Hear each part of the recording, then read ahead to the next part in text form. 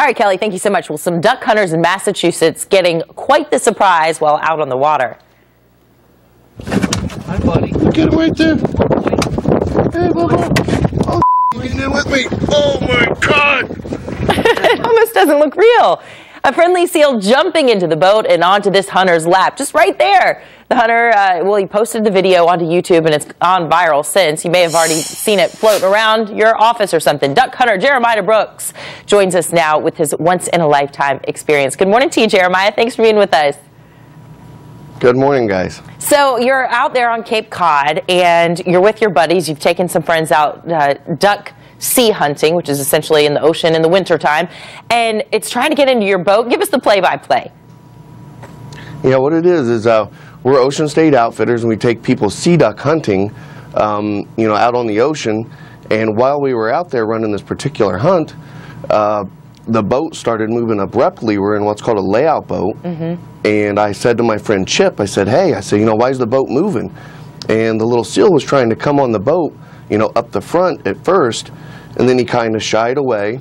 And then, the hunt proceeded.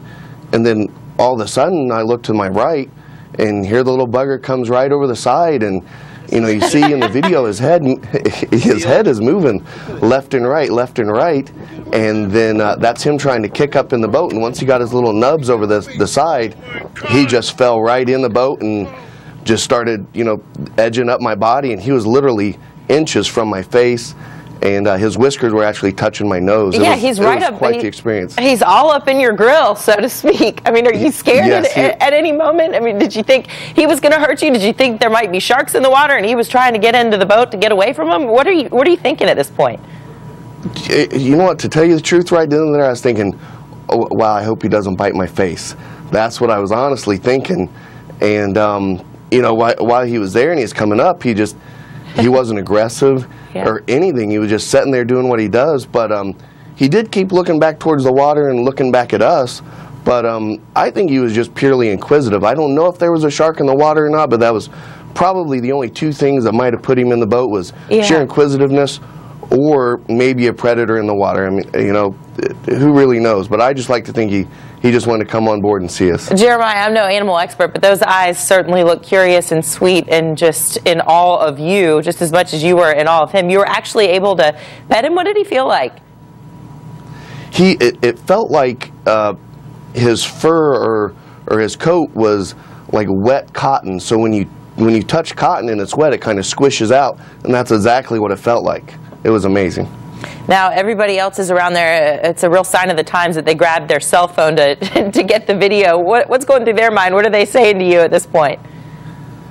What was the question again? What is everybody in the boat doing while you're out there? And they're watching this all unfold.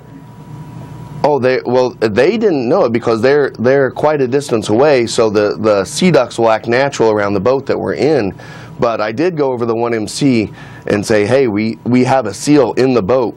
And everybody's like, oh my gosh, it was pretty neat. It was pretty neat. So when I handed, my iPhone to my friend Chip Thompson from Delaware, he was able to record that little bit of a segment at the end of it. He's such a cutie patootie. Thanks for sharing this story with us, and the video is just absolutely amazing and heartwarming. Jeremiah, thank you for your time today. Hey, no problem. I really appreciate it. Thanks for having me on the show. Yeah.